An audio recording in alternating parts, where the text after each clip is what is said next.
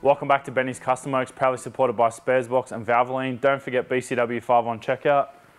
This week we're back on the Falcon, the reliable drift car that is. Gian didn't bin it into the wall, he was pretty close, but it's lived to thrash another wet skid pan. So every event we kind of get back together and have a bit of a chat and work out what we're going to do going forward. So the biggest issues at the moment are this thing is real boaty and it has not a lot of lock. So we're going to tackle both of those things today. I've been on the phone to Mr. Porter, who's got a pretty wicked drift circuit BA Falcon ute.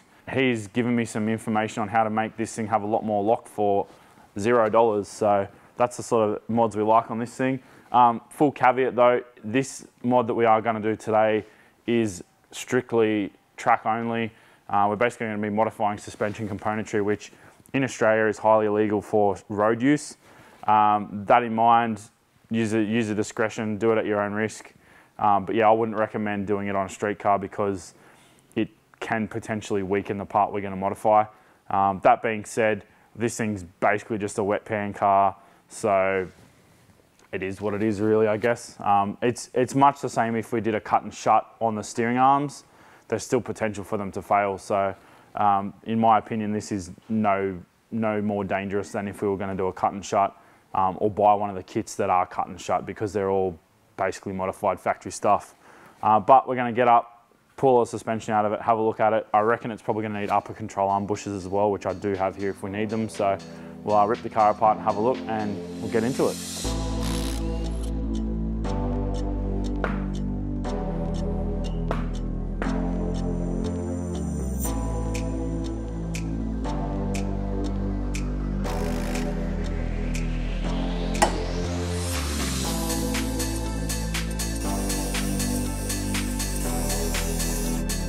Oh good, we're off to a good start.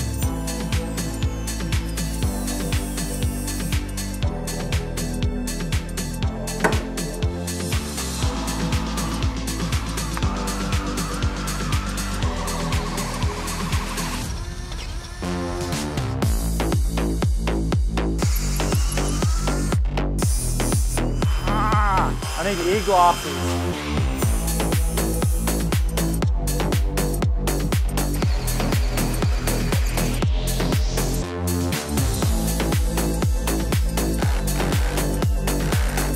All of the lock, all of the time.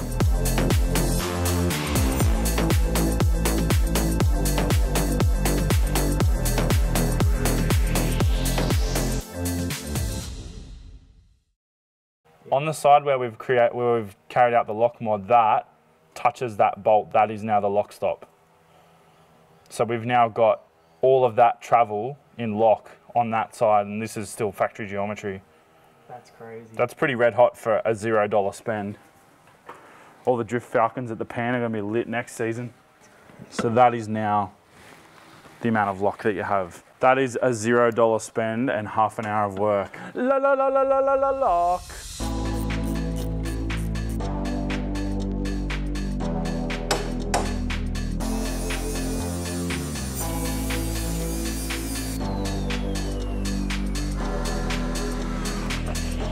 Oh, hello.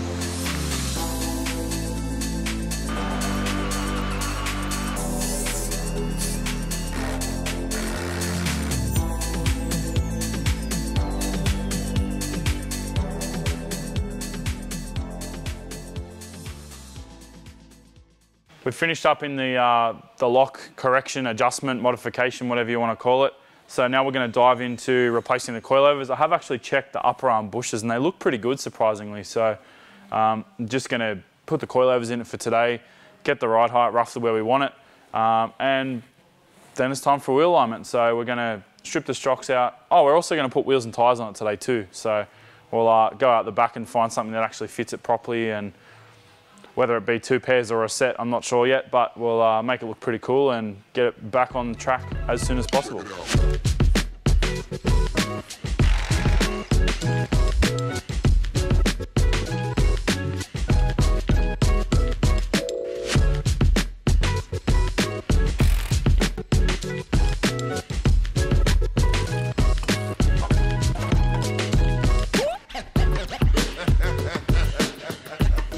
Stickers!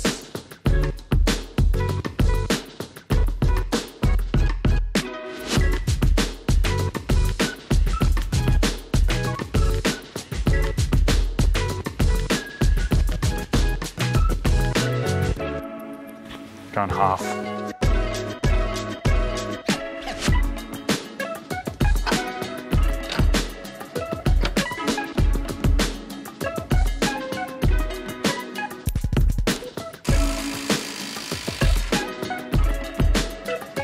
Heaps less deathy than I was imagining.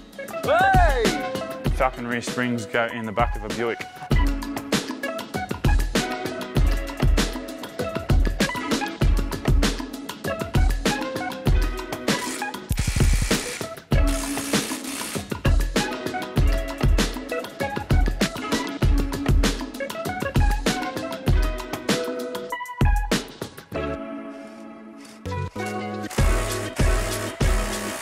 You know what time it is? It's wheel time.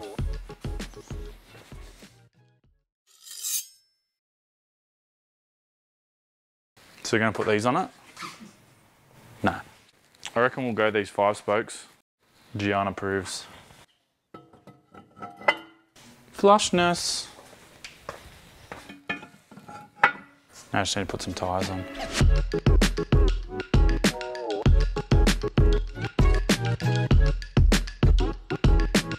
And this tyre is inside-outside mounted.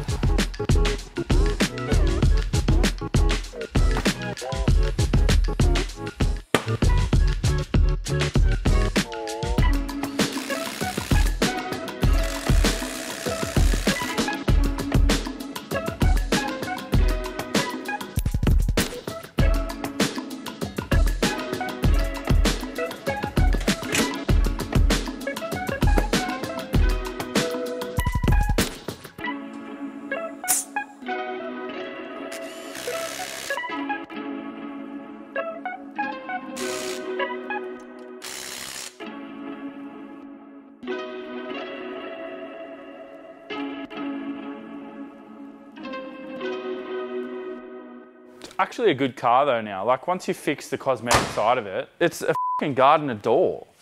Oh, a couple of doors. Yeah, but realistically, like for $1,000, if we put the doors on it ourselves and I got a mate to paint the 2 doors and the guard, it'd be $1,000. Weld the holes up in the boot. I actually don't hate the rear bar missing the bottom section, eh? I wouldn't love the front bar missing the lower section. It works on the back of this. And hopefully you don't munt the quarter. I'm pretty sure it comes up through here. I mean, it wouldn't be a fun job, but I could do it. Yeah, it joins there. Sick. So when you bin it, we can change the quarter. Because it joins in down there and it comes up through there and basically unpick the whole jam. We'll just pop rivet them on so the next time we tar cut, we can pop rivet it on again. That's a lot of lock, bro. Yeah, for 20 minutes of drilling holes, that's like the best outcome you could wish for. Well, for once we've actually kicked some goals on the Falcon rather than it kicking my butt. The coilovers are in, super easy install. Shockworks stuff always works really well, especially Falcon and Aussie stuff. Massive thanks to those guys as well for their continued support.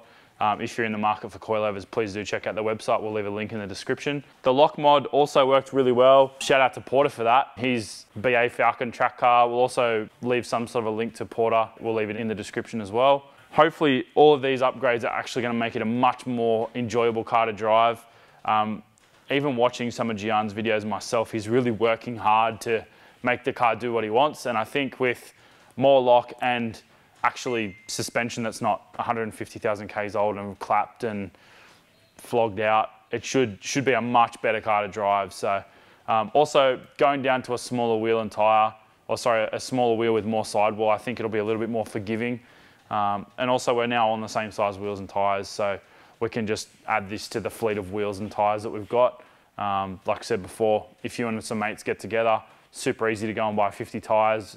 A lot of tyre shops are really happy to sell cash and carry in those larger volumes. So yeah, there is a lot of money to be saved if you're kind of buying volume. So yeah, highly recommend if you're going to build a drift car, or if you've got mates with drift cars, that's a good strategy to try and buy tyres at the same time, because sitting them in the corner, yeah, while it feels like a waste of money at the time, when you're not paying $95 a tyre, it definitely makes a massive saving in the long run. It's definitely me still talking. Now we are going to head to the wet pan. So we haven't quite made it to the skid pan yet. Gian, being the fiercely independent gentleman that he is, decided to have a crack at doing his own oil change, and in the process of jacking the car up, it's actually slid off the jack. Now I want to make it very clear, he wasn't trying to work under the car while it was on the jack, it was in the process of lifting it. He's got a tile paved driveway, so it's very not trolley jack friendly. And in doing that, it's basically killed the radiator, the fans and the shroud. The lower radiator bracket and also the aircon condenser is bent but somehow hasn't vented all the gas. So now we're going to change the radiator and all the broken bits, and I think we're going to be able to just flatten out that lower bracket because they're basically just pressed tin. So yeah, we're going to whack it together, and then hopefully next time you see me talking it'll be at the skid pan, but who knows. Don't work on your car again without being supervised. And he didn't do the service. And I'm not doing the service.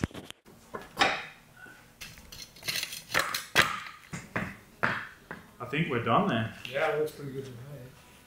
You know what? As bad as this is, this radiator was buggered anyway. Like you can see the tank, the plastic's all gone yellow and brown. Righto. So I'm thinking it wasn't far off exploding anyway. So it's actually really, really good that you decided to put your jack through it. Thanks for making me feel a tiny bit better. The radiator was definitely on borrowed time. Lucky I had nothing else to do today. Today, the day that I Decided to taco shit. Yeah. How good. Hey, kick that. Kickflip that. You can't kickflip a radiator. You can.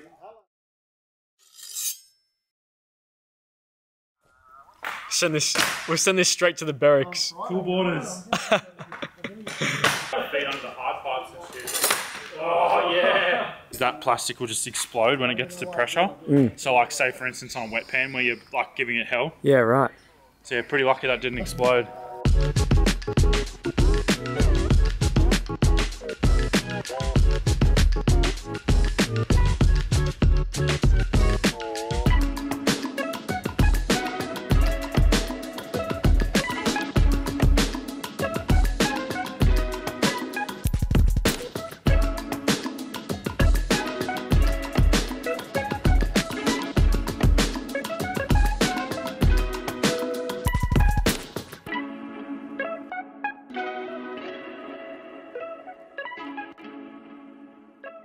You better go to the freaking skid pan tomorrow night.